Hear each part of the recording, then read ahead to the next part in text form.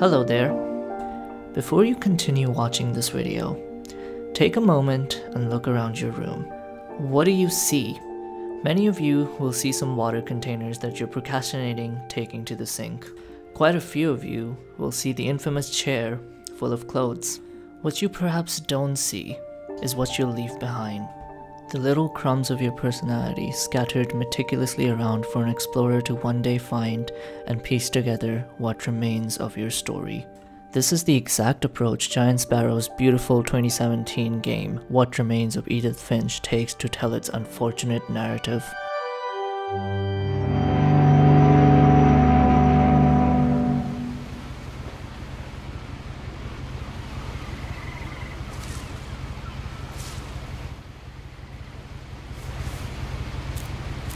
A lot of this isn't going to make sense to you, and I'm sorry about that.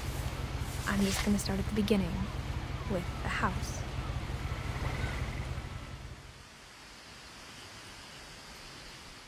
The Finches were a mysterious family, with each family member holding their own unique personality traits. From the youngest, most imaginative child, to an old defeated uncle spending the last of his days in a hidden bunker underneath the household. Playing through this game, I felt as though I lived a portion of each of these individuals' lives. I thought and walked exactly as they would, yet throughout this game I never met any of these individuals. For a game about such wonderfully crafted characters, all you really truly see is what they've left behind. Having journeyed through the game, I know that I would have probably gotten along well with Lewis. We would have talked about his passions and ambitions. There would have been many deep discussions about philosophy and what he deemed to be his calling in life. I know how deeply harrowed he would have felt to leave everything behind and go work as nothing more than a machine. And I know how he was probably at peace in the world he built for himself in his imagination.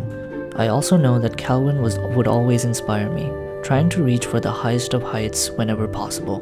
Molly would have been great to play around with, and Gregory would have perhaps grown up to become a masterful writer, creating lively characters and breathing worlds, all from his endless imagination. Yet the question comes down once again. How do I know any of this? I've never met these people. In the context of what we deem the real world, these people have actually never existed. They are merely ones and zeros on a computer screen, flashing lights together to create what my eyes deem an animation. This is where I want to allude to the amazing power of video games to weave these narrative worlds that you can truly explore at your own pace. On the surface level, What Remains of Edith Finch and many games similar to this are merely just a collection of stories. Say you acquire a deck of cards, but instead of each card containing a number, it contains a story. You place all the cards face down and slowly pick each up and read the given text. You would find this a very difficult and inconvenient method of storytelling. But now imagine if this were a magical deck of cards, telling you stories that were all based on real events and teleporting you with each card to the location of the story. That is exactly what this game does, slowly describing to you the events that took place by simply showing you what remains. Perhaps this is exactly how our stories will be told to unknown explorers. The rooms that we reside in, the workplaces we visit, and in these trying times, the words we write down and record. It's games and stories like these that truly remind us of the temporary nature of life. In its fleeting moments, all we really have is what remains. For all those wanting to play something that will help them feel more human, or perhaps wanting to remember someone from their past, please give this game the attention it truly deserves. For all those that have already journeyed through the Finch household, perhaps you will share the same sentiment as me.